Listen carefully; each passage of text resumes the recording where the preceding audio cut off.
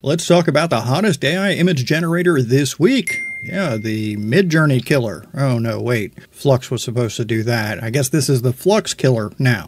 Did I sell it? Was that convincing enough? Yeah, I don't believe it either. Look, none of these things is changing everything, as some would have you believe, and as much as I don't use MidJourney, nothing's killing it either. Look, you still got people reading a newspaper in this day and age. We've got the internet, you got all the news you want in your phone, but there's some folks that just like the newspaper. Hey, that's your jam, go for it. Likewise, MidJourney does a good job, and MidJourney has a bigger cult following than even paper newspapers do, so it's not going anywhere. So what's all the hubbub about? Well, it's about the news that was reported in several places. The mystery AI image generator that rose to the top. What you've got is this website called Artificial Analysis, and they basically pit different models against each other, have real users like you or me decide which one we like better, and then they calculate and compute and come up with all these numbers and have a leaderboard. This is the leaderboard for the text-to-image arena. ReCraft is right there at the top. That was the big news. ReCraft version 3 to be specific, because ReCraft isn't brand new. They've been around a while. V3 is the new part, and it managed to edge out even Flux 1.1 Pro on this leaderboard. ReCraft was picked 72% of the time when it was pitted against something else, and Flux 1.1 Pro was picked 68% of the time when it was pitted against something else. The way the arena works is really simple. It gives you two images and a prompt and says which image best reflects this prompt. Logo for green thumb, a sustainable gardening startup with a stylized leaf in a clean vector style. If I pick the one on the right up here at the top, it'll tell me that I chose Amazon Titan over whatever that was next to it. And then after you do a bunch of these, you can go see your personal leaderboard, which will show you which models you're rating. This is not a perfect method though, because a lot of times the two images that you have to pick from, they both suck. And I want to pick a none of the above, but I have to pick one, so it's going to show as being picked more on the leaderboard. Now, I don't know if they have ways to work that stuff out or not. I would just caution anyone to look at the leaderboard and say, ReCraft V3 is at the top, therefore it must be the best generator that there is. Here's a few things from the ReCraft community, the gallery, you might say. Whenever I see somebody wearing one of these things on their head, swimming caps, whatever they are, my first glance, my thought is, why has that guy got underwear on his head? And then I realize he's swimming and that's a swimming cap. It looks like there are either some very, very creative people on this platform or some very, very troubled people, because some of the imagination is just crazy. It's not bad, it's not dark or nasty, it's just wow, like where did you come up with that on some of these? All right, let's check this thing out. So I'm in ReCraft, I have logged in, I'm on what would be the home page, and that is the My Projects page. So I can create a new project right here, but this is also preloaded with some projects, and this is really cool. So let's click on this How to Basics project. And what we've got in here, this whole big gray area is a canvas, and they have sort of preloaded it with some things, and each one of these things is instructions or visuals showing you how to. If I zoom in here, it's telling you how to generate images. Then if you click on this image right here and see what it's got going on, it says edit the text to generate a new one, change the word Sakura in the left panel to oak and click ReCraft. So you come over here to Sakura and oak, and then ReCraft. It's got a decent sized preview where the image was that we just swapped out or changed. And then down at the bottom, you've got two alternatives, the one that's showing, and then you can flip over and see this other version. And if you want to make this bigger on your canvas, you can just grab any one of these handles in the corners and zoom it in or out. Then right next to it, it's showing you how to remove the background. Select this and then grab the scissors to remove the background. Moving down a little bit on this canvas, it gives us directions on how to create a style by using reference images. Down a little further, it's giving you a quick little how-to on using the lasso to select an area and then make a change to part of your image. Over here, it shows an example of the upscale. And then moving up, I think the only thing we haven't talked about is the color palette. I haven't really experimented with using your own color palette, But something I did find that's really neat is once you've generated an image, you can come over here to the adjust colors, click on this little toggle, and then you can move these sliders and recolor the image that you already generated. I don't know why this doesn't exist in every AI image generator. Now your colors don't have to be that radical. We can reset this back to what it was.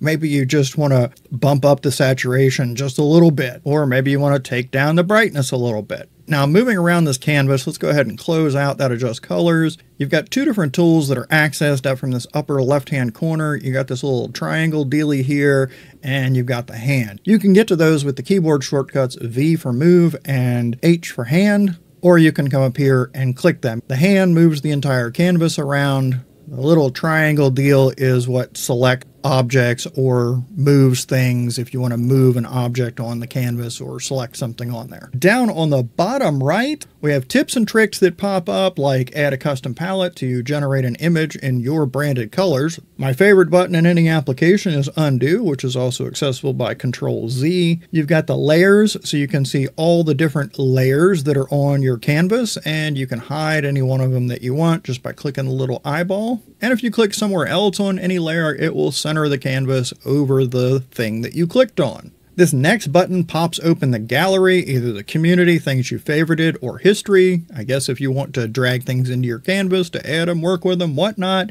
Then you've got this little question mark button, and they've got a lot of how-tos that just roll right down the side here. I mean, you got tons of things that you can learn how to do. These will open up a relatively short video on how to do that particular thing. Let's go up here and grab my hand again and move this over sort of centered-ish, maybe a little toward the bottom. In this panel over in the top left, we have the create new, like create a new image, create a new frame, create a new image set, or create a new mockup, and some suggestions underneath of that. You also have up top here, if we hover over this new image icon, it starts playing a silent video that sort of shows you what you're doing and how it works. Just a little 5-second deal. The next one over is about getting creative with text. Then we have the new mockup. We have adding text, adding comments, which would be handy, I guess, if you're working on something with somebody else, or, you know, if you're working alone and you just want to talk to yourself. You can also import your own images into the canvas if you want to use any of the editing features or combine them on the canvas, add text, and whatnot. The little drop down next to it just gives you a couple of extra options like the new image set, which you can already get to over here, and then the brush. I'm going to come back out of this basics how-to deal to our home. Now this how-to basics, this is just a project that they preloaded into your workspace here in ReCraft. You can delete that project. You don't have to come back to it. And if you do delete it, don't worry. I mean, there's still instructions and videos and everything else out there. But this to me is a really good way to get in here and sort of play with what they've set up for you with the step-by-step directions on how to do it so that you don't get lost. So the next one of these that they preloaded for us is this how-to mockup. So we come into this project. Now my first thought is, holy moly, that is so small. But that's okay, it's our whole canvas. We can just zoom on in with that. I'm using Control and my vertical mouse wheel, and it gives you the step-by-step of click the new mockup in the toolbar. It's the t-shirt up there. So we would click new mockup in the toolbar. That is right up here. Then click the canvas to open a blank image panel. That'll get you one of these deals, this little purple jobby.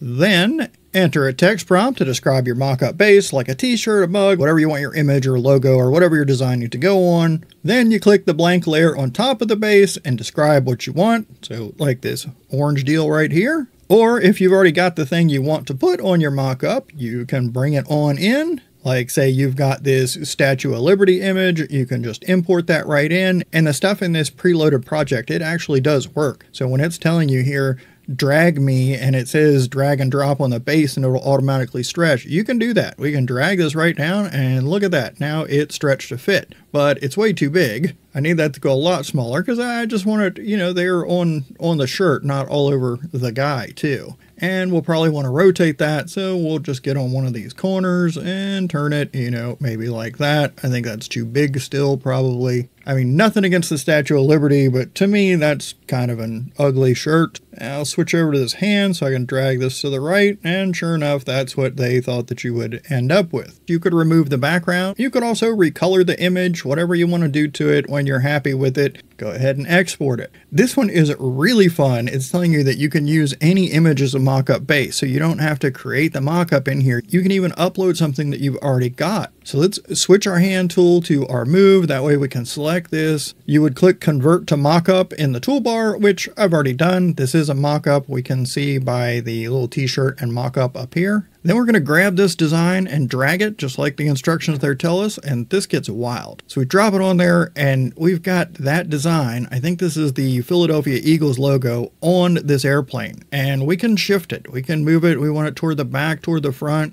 It's too big. I can make it smaller. Oh, now it's moving toward, it's putting it on the building. How cool is that to put a mural on a building? But let's drag it back and put it on the airplane. He's just backward. So what I'm going to do is grab one of these corners, and then I'm going to just drag it all the way to the other side, and then that'll flip it horizontally. Now I can make that a little bit smaller still, because I want kind of the bird's beak to be the front of the plane, and I'd really like for the eyeball to be right there at the windows. Maybe something right about there. I mean, I'm not an Eagles fan by any means, but that's a badass plane. Then we come over here, and I guess this is a sheep, and it's like, play around with the mock-up generator. The possibilities are endless. I'm like, what do they want me to do with this dog and this sheep? But if we grab this dog face here and we drag it over, and now I'm kind of making that sheep have a dog's face. I imagine you'd want to do some other editing there, but the point is they're telling you you can be really creative with this mock-up. It's not just about putting icons on coffee mugs. You can use your imagination and come up with some really wild stuff. Let's go back to home. They pre-filled another project here for us on vector generation. You start with your image shape, then you pick the model. They have several models there to choose from. Type your text prompt, add your color palette, scroll up or down, set the level of detail, pick your favorite one, and export it as an SVG. And that is a pretty big deal. In ReCraft, you can export your image, your creation, as an SVG, a scalable vector graphic, which means that you can size it infinitely and it won't lose detail. It'll look great whether it's tiny or huge. And if you want to take it into something like Adobe Illustrator or Photoshop and do some fine tuning with it, well, an SVG is an excellent format to do that with. But how does this thing do at actually creating images? Well, let's find out. Back to my home page, I'm leaving all those pre-filled projects there because these are great for when you want to know how to do something. So I'm just going to create a new project, a blank project. I'll come over here and click this image button under Create New. Now we need to pick a model. We've got all models, ReCraft V3 or ReCraft 20B.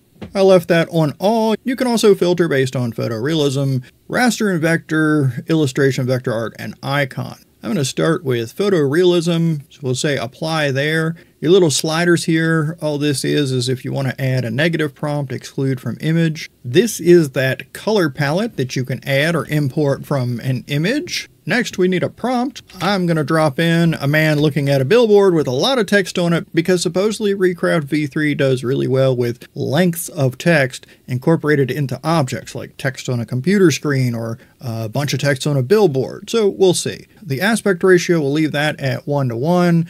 2 images, that's the max we can do on a free plan, and honestly anymore, that's pretty much what I do in all the platforms that I work on. Style diversity, if you turn that on, you'll end up with different styles, but it says that you'll have reduced coherence and quality can suffer, so I'm okay with leaving that where it is. If you're on a free plan like I am, the visibility is public, and I am not interested in Halloweenizing anything. All right, so let's click this ReCraft button. It says about 15 seconds, and at 15 seconds, our image pops up, or actually our 2 variations. We can go with either one. So we definitely have a man looking up, and we're behind him. Let's check out the text. What would you be doing right now if you weren't reading this message? Well, that billboard has some problems. Let's try the other variation. What would you be doing right now if you weren't reading this message? Well, I think that one is correct. I don't think our man here in the image is reading it, though. Let's switch up. We'll stay in the photo reel, and we'll go for a yellow Labrador retriever napping near a fireplace as snow falls outside the window. And by golly, I'll say that's a yellow lab. There is snow outside, maybe falling near the window, fireplace in the background. I think this nailed it. and the quality looks really, really good. The only issue I see is what looks like perhaps some snow that's inside the window, or maybe this is all glass and the fireplace is outside. I don't know, that's a little weird. At first I thought it was just spots on the fireplace surround. Let's switch over, check out our other variation. All right, fireplace, yellow lab, snow outside, snow inside, snow in front of the fireplace. Yeah, not quite sure what the trick is to avoid it. Let's see what it can do with a really long, detailed prompt. This is a portrait. She's supposed to be mid-30s, gentle smile, bright hazel eyes. Are those hazel? I'm this old and still don't know what hazel eyes means. Anyway, dark brown hair, I know what dark brown means, so dark brown hair, yep, looks like we got that. This is a very realistic looking image. I'm totally cool with this one. Very fine detail. I'm zooming way in on this thing, and I think it did a fantastic job. I would be very happy with this image. Oh, there's another variation. Let's check that out. This one as well, I think it did a good job. I don't see any issues there. Nice high quality image. Let's go back to a shorter prompt, one of the things that I always like to generate, which is Main Street in a small Midwestern town in the US. Ooh, that's going to be big because I'm creating it over top of this existing image that I had super zoomed in. Something that the image generators really struggle with in these types of photos is the buildings going down the street on the side will usually have something really weird going on, and roofs that don't connect or disconnect or just go all kinds of sideways. This one at first glance is looking pretty good. The street's good. I'm zoomed in here pretty good, but there's a little bit weird going on this vehicle and this vehicle, and well, even that one back there. And I don't know, it looks like we have one or two maybe wrecked over on the right side of the street and something going on there. But again, I am zoomed in an awful lot on this thing. If I bring it back out at that level, a lot of those things down the street that I was criticizing really aren't noticeable. I don't want to be overly critical. Now, wait a minute. What is happening with this flag here? That seems sort of weird. The way it's just straight out horizontally from the corner of this building when we've got one right there. All for being patriotic, but that just seems strange. What's the second variation look like? At first glance, looks just very real. It doesn't look all fake and artsy. It just looks real, like authentic. The signage on the buildings, you know, not so much. Those don't make any sense, which is the case for most AI image generators. As we zoom in, the cars do get a little bit weird. What we see at, you know, normal resolution, I don't see buildings jumping out as strange. Maybe I'm just missing it. I'm sure you'll let me know if I am. Let's try something different now. I'm going to ask it to give me a stylized modern logo for Bob's AI Lab, which is fictional and does not exist. I want to switch that from photorealistic to, let's drop this down and say vector art, and we'll just go with this vector art version 3. Apply, and now let's hit the Recraft. Zoom out just a bit here. Well, by golly, there we are.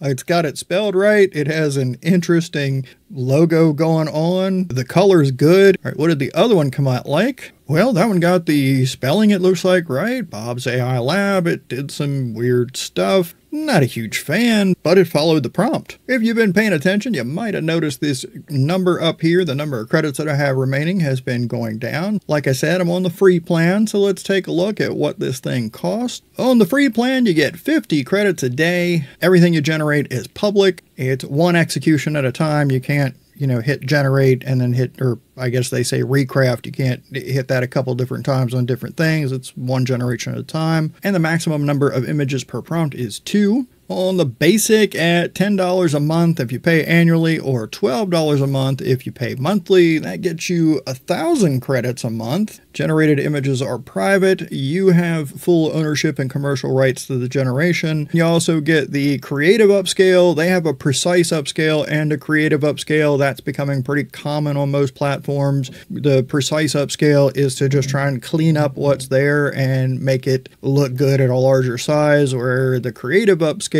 will let the AI take some liberties, which it may even fix some things that are bad, but make the image overall look bigger and better. You can have 2 concurrent jobs on the basic plan, and you can run up to 4 images per prompt. And if you find that 1,000 credits isn't enough for you, well, you can buy more at 400 credits for $4. Moving up from the basic plan, the advanced at $27 a month if you pay annually, or $33 if you pay monthly. In advanced and pro, the things that are changing here are just the numbers. So it goes from 1,000 credits a month to 4,000 in advanced, or 8,400 in pro. 4 concurrent jobs instead of 2, or 10 concurrent jobs if you go to pro. ReCraft is really clear down here about ownership and commercial uses. If you are on the free plan, ReCraft owns those images. They will be public in the community gallery and cannot be used commercially. If you want to own your creations, keep them private, and use them commercially, they tell you upgrade to a paid plan. And in all this talk about this 1,000 credits, 4,000, whatever, 50 credits on the free plan, creating or modifying an image uses 1 to 2 credits. Creative upscale uses 20. And when we're talking about 1 to 2 credits, that's per image. So if you're generating 2 images per generation, then that's 2 to 4 credits. If you're generating 4, it's going to be 4 to 8. Off of this pricing page, you can find a full credits usage table appendix. I'm sure that is fun reading. So what do you think? Is this the MidJourney? Nope, the Flux killer? I don't think so. I mean, I think it's decent, but I'm not ready to throw Flux out the window at all. I tried to show you all the highlights, generated some images, so you can decide whether it's the best thing since the invention of the internet or just another model. Either way, I appreciate you hanging out with me, and I hope to see you again in the next video.